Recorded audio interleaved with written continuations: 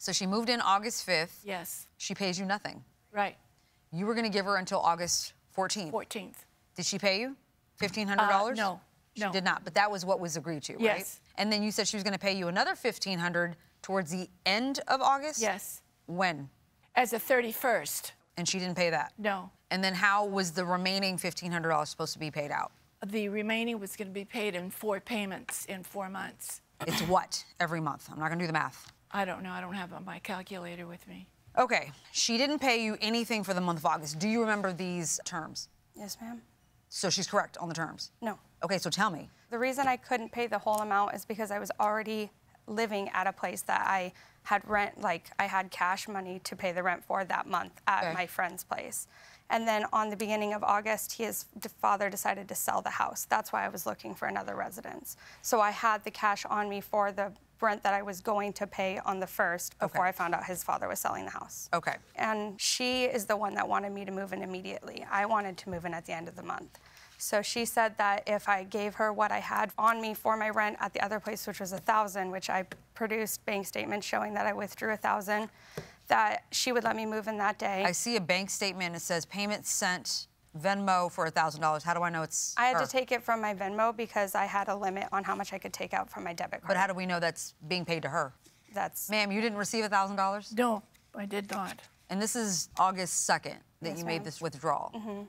What was the agreement about paying off this balance? It was the $1,500 on August the 14th and $1,500 on October 21st.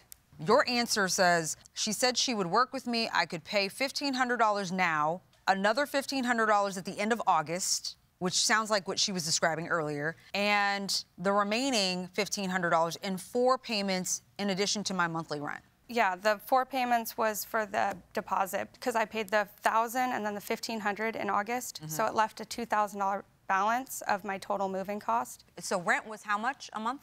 $1,500. Okay, and you say you paid September's rent? Yes. The $1,509 is because she required money orders, so the money order fees on that. I see that from your bank statement. Yeah. So you paid $1,500 in September. What about October, ma'am?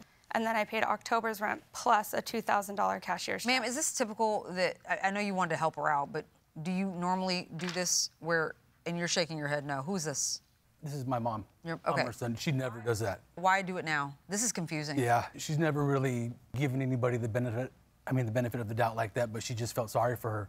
From what I understand, I think she let her move in and let her pay the next month instead of that first month. So she was always a month behind. Okay. When you agreed to let her move in, you weren't expecting any money that month? I was expecting money on the 14th of that month. She said she was going to get paid the following week. So I let her stay, and it never materialized. And you have proof of a withdrawal, but you don't have proof that you actually paid her. I mean, they're exactly the amount of the money orders. I have money orders showing that they're purchased, like for October and November, but September I just sent them to her. Okay, were you paying utilities too? I didn't. Why? When we moved in, she didn't state that I would be responsible for utilities. I don't mind paying them, but I asked to be provided with bills, and she refused to produce them. Ma'am, is that true? The Nevada Energy came straight to her. They were going to shut off the power. She didn't pay. It's written, again, everything, this is written on the contract.